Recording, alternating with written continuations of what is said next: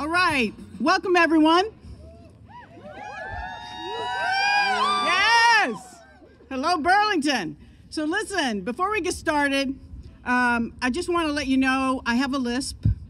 I had tongue surgery last week. It's fine, but I hope you bear with me because some letter combinations are going to be a little more difficult than others, all right?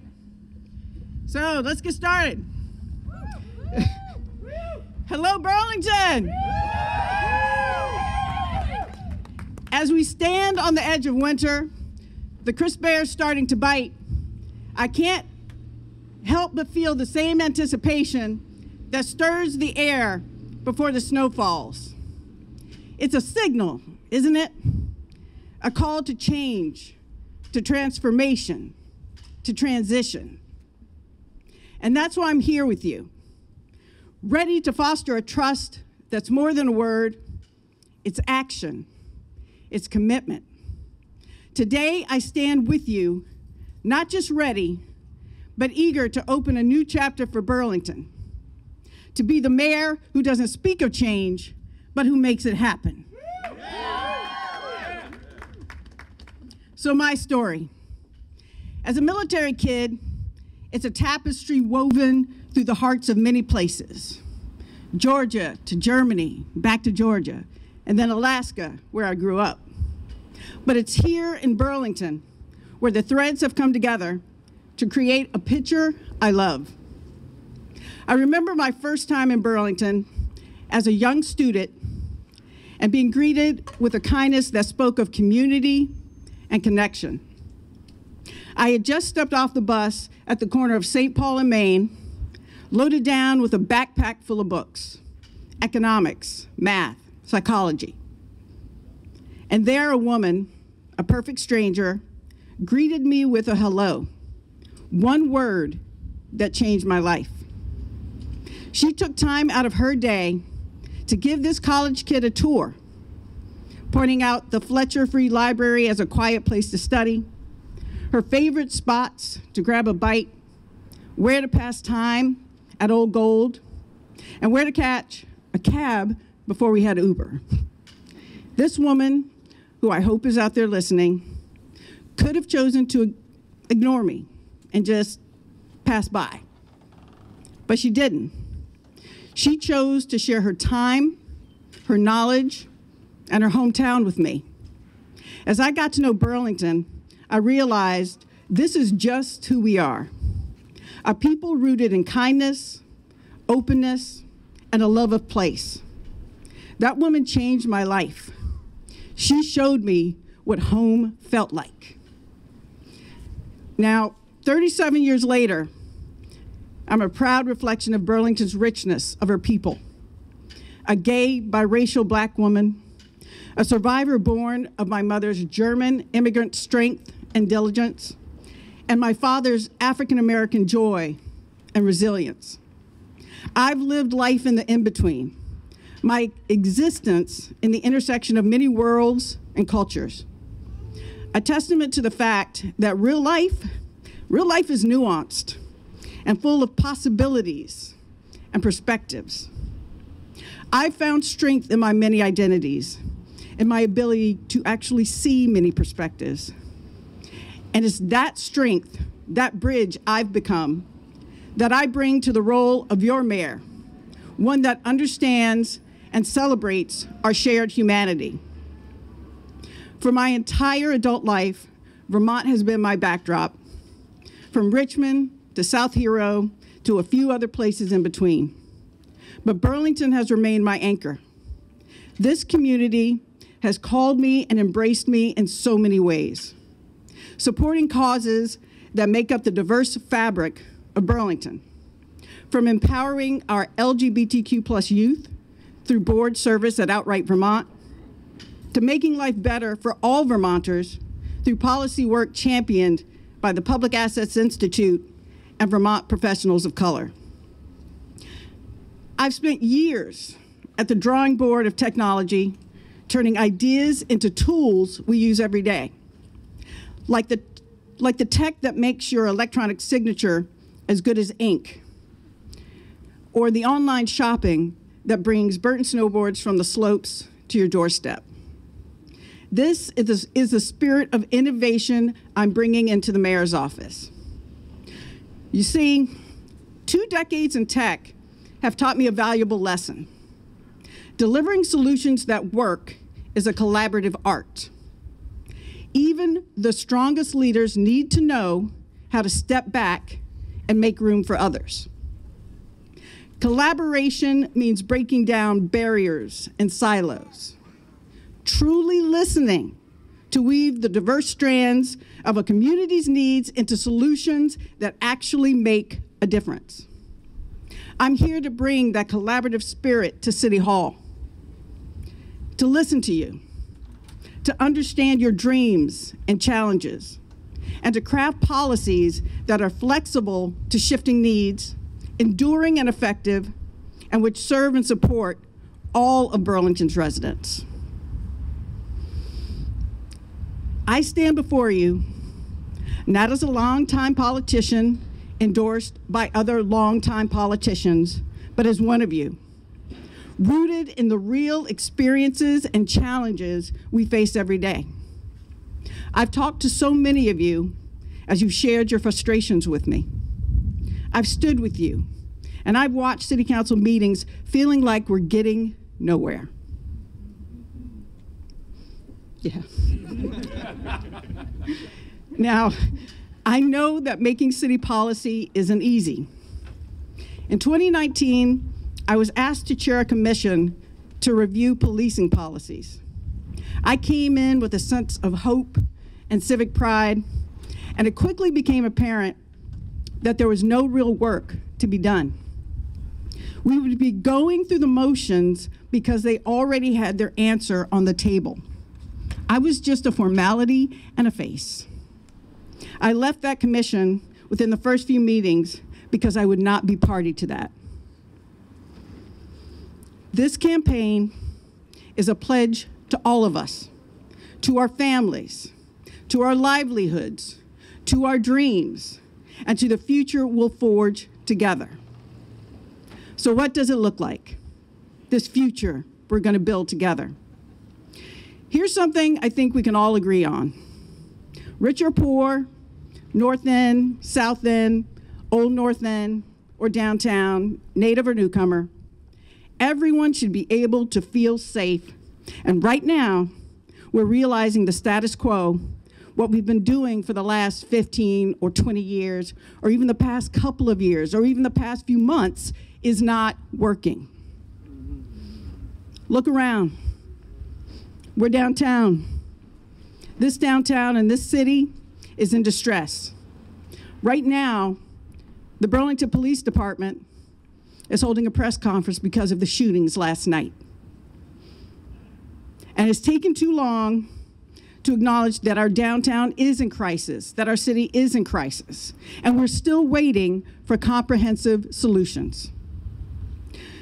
We have to acknowledge that we cannot expect people to have a path to recovery when they are limited to a 14-day stay under current Medicaid rules. We can't, thank you, yes.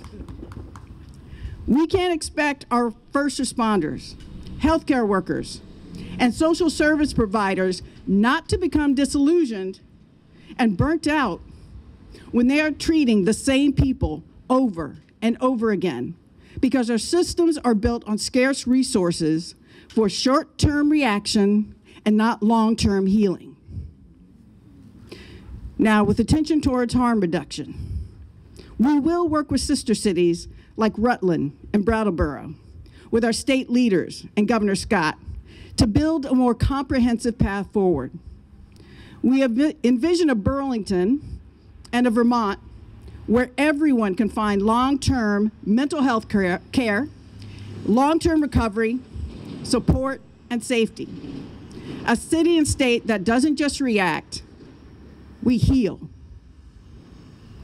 Now, with attention towards public safety, because it's going to take a balance of both.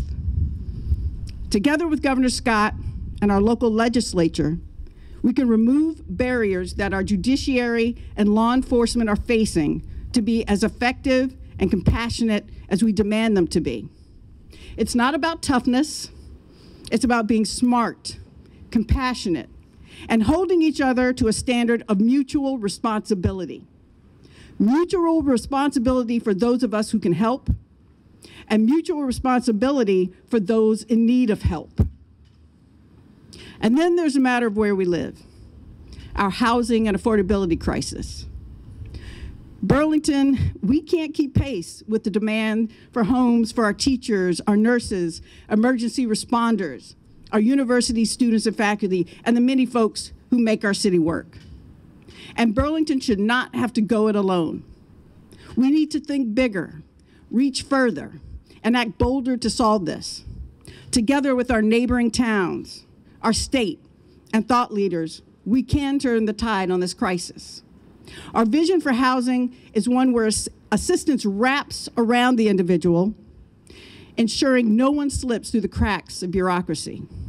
It's a vision where vacant properties and lots become homes, where renters become owners, where the next generation plants roots with the security that their community is there for them, just as they will be for the next. I know, Burlington, that what I just described will take staffing, construction, facility, and funds that we do not currently have. We will need to be bold and audacious in insisting that our state and our country reprioritize, because these crises should not be happening here in Burlington, in Rutland, in Brattleboro, in Vermont, or anywhere else in the United States. So listen, if Pennsylvania can rebuild the 6-lane I-95 bridge in Philadelphia in 12 days, thank you, a feat that should have taken months to repair, then Burlington, we can repair and heal our city.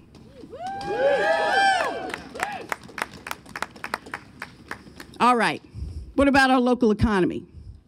Burlington is a beacon of creativity and forward thinking, a place where a company or an idea can start on a local corner and grow to global scale and global reach. From Ben & Jerry's to Beta, Champlain College to UVM, the startups brewing at VSET and Hula, from our cultural experiences to our waterfront, if we value the creative, cultural, environmental, and innovative powerhouse that Burlington is known for, then we need an economy that serves not just the CEOs of these successful companies, but also the brilliant kids who are going to start the next one. We need to build an economy where we're ready to bolster businesses and all of the people who work in them. And the only way we're going to do that is to listen, this is a key word, listen to our community partners, business leaders, and everyone that makes this city work.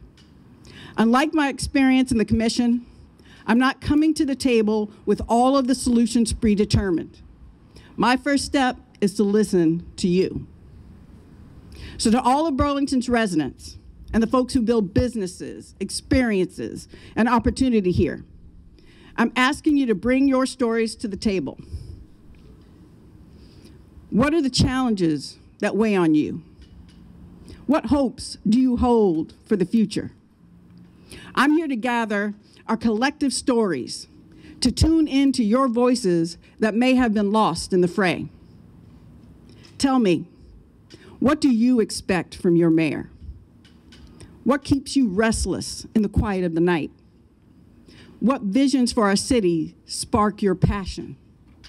If you felt like you've been dismissed or your voice doesn't matter, I'm here to tell you it does. I'm listening, and together we'll make those unheard voices resonate through the halls of city government.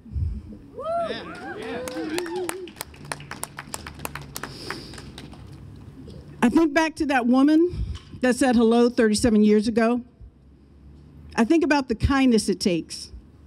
I think about the open arms, the welcoming, that she could listen to a newcomer, make them feel welcome. I think that wasn't a simple act of kindness. Instead, it was an embodiment of Burlington's values. And these very values are the ones that are going to get us through this. Trust, openness, kindness, and a willingness to consider something new. I'm here today grateful for the trust you place in me, someone new. This is our time. This is our Burlington. One Burlington, united for every neighbor and every neighborhood. It's time, Burlington. Join me.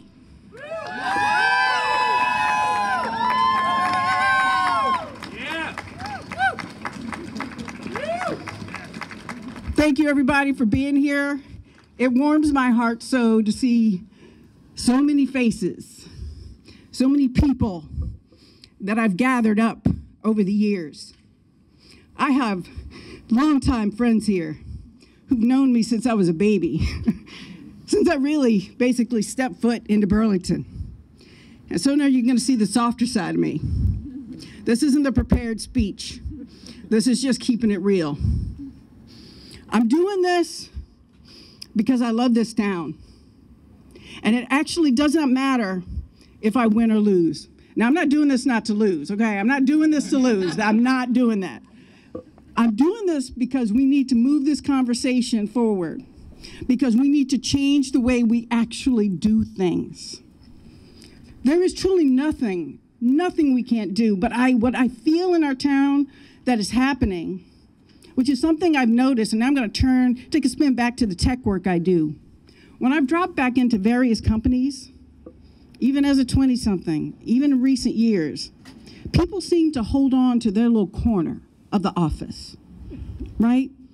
There's this culture of fear that can happen. There's this culture of scarcity that can happen. There is plenty, people. So I'm asking for us to not live in that place of scarcity and trying to hold on to a little corner of an idea. We need all of the ideas together. We need all of our departments and our people and our first responders and our community partners. We need everyone working together collectively to solution this. Because having someone say, we just don't have the staff, that's not good enough. That's not an answer. I'm going to leave it there because there's plenty more I could say. I think I've said enough for today, and I thank you all for coming out. My name is Craig Mitchell, and I've been a friend and a fan of Mattison for over 30 years. I've been a resident of Chittenden County since 1989.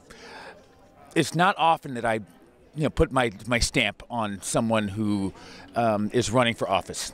I've been a DJ, I've been a band leader and band member and singer, and I do my best to be a leader in this area. From working with Outright, and Mattison being on the board. Outright saved my life. I was a member of the Outright Friday night group starting the first year in 1989. And all the other work that Mattison has done and will continue to do. I believe in Mattison. I love Mattison. And it was, I believe, 2 or 3 years ago when I first said to Mattison, please run. Please run. And then a year later, please run. Please tell me when you're going to run. And then it was several months ago that Mattison finally said, it's time. And I said, whatever you need from me, I'm there for you. And I'm there for our community because we need it. We need a change, and it's time. It is time. So I'm excited. Hi, my name is Shauna Hill. I am a resident of Burlington. I've lived here 3.5 years with my children. I'm a single mom and a business owner. I'm a founder CEO of a mental health media and tech company that's growing out of Hula. And I met Mattison several years ago at Hula and began a series of conversations with her about issues I'm concerned about as a career social worker and behavioral health executive and a parent and someone struggling to figure out how to continue to live and raise my family in this city with the rising costs and some of the challenges that we face. So what I knew was that I secretly hoped Mattison would run, and the reason is because I really trust her ability to bring people into real conversation about complex issues and to put deliverable, concrete ideas and solutions together. She is the kind of thinker, and she is sort of a relentless person, and I'm just really thrilled with her candidacy. So, thanks.